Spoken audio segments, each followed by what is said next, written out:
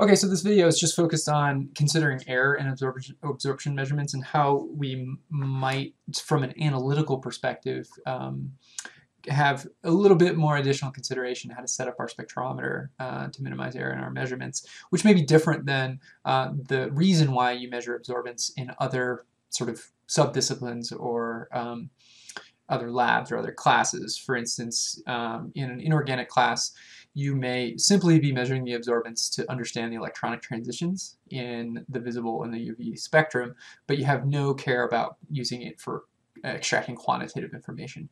From an analytical perspective, of course, we're typically asking numerical or quantitative questions. So a couple things to consider, and I'm just using, just for an example, the absorption spectrum of chlorophyll A, because as I'm recording this video, the trees and the leaves are changing outside, so I thought it was pretty relevant.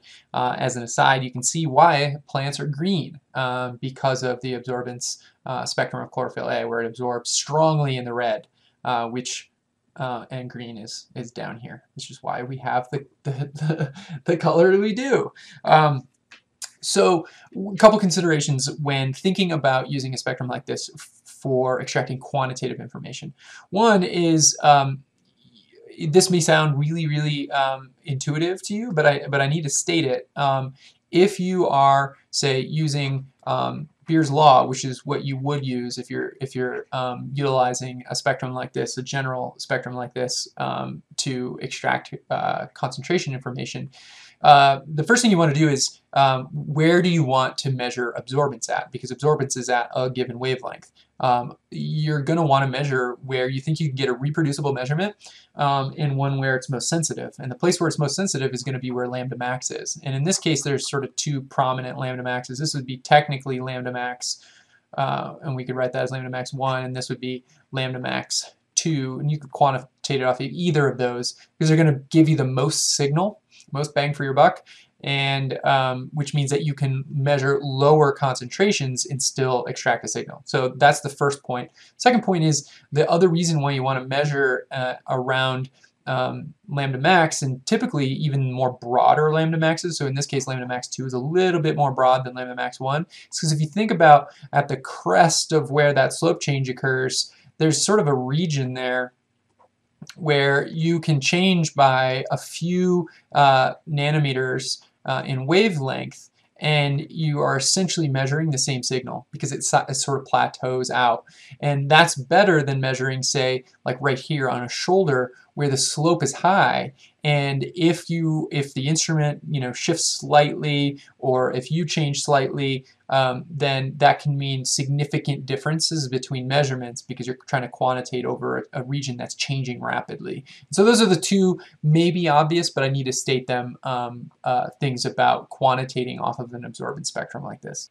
So in terms of precision or reproducibility of measurements, say you've got a sample and you put it in a cuvette and you measure it 100 times, how do you get the most reproducible or most precise measurement? One is that you want to measure your absorbance in a range that's typically between 0.3 and 2, and that comes from the sort of hardware limitations that I mentioned before.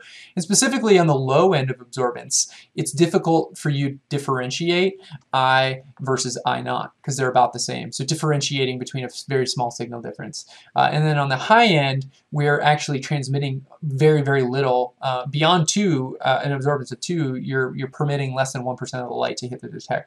And so this range becomes the most reproducible range that we can measure over. Some other points to consider: don't remove the cuvette if you can.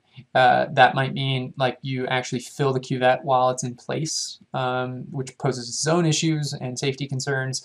But by removing the cuvette, you present lots of opportunity for error by maybe configuring it in a different orientation, which changes maybe the thickness of the glass or the parallelism between the two sides of the glass or of the cuvette.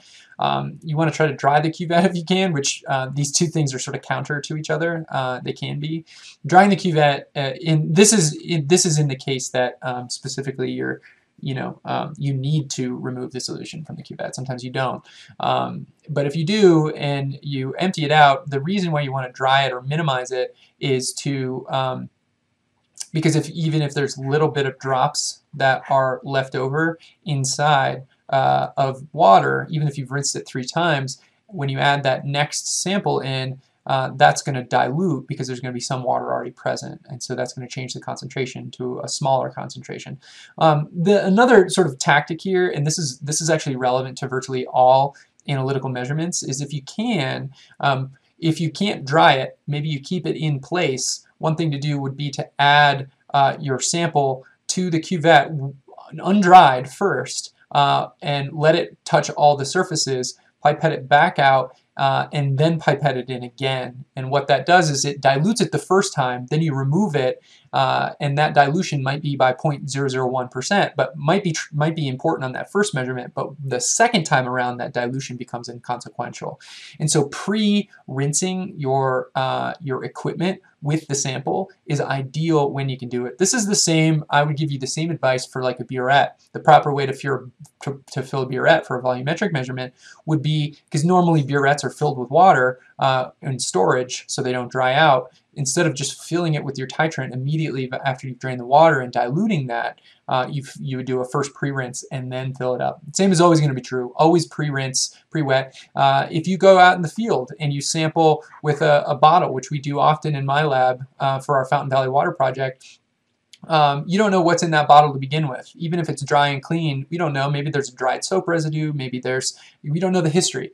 So when we go and say sample in somebody's home, the first thing we do is fill it up maybe a third of the way, cap it, shake it up really well, pour it out, and then fill it up again with the actual sample. So this is sort of a ubiquitous or a universal rule or piece of advice in any chemical system, and it holds true here for cuvettes and absorption measurements too. Of course, fingerprints, wear gloves if you need to touch things. The other thing I'll mention is that, in a dual beam experiment, as I showed you in the previous video, you've got two cuvettes. One is always going to be the blank that just remains in the system, and then one is going to be the sample that gets exchanged.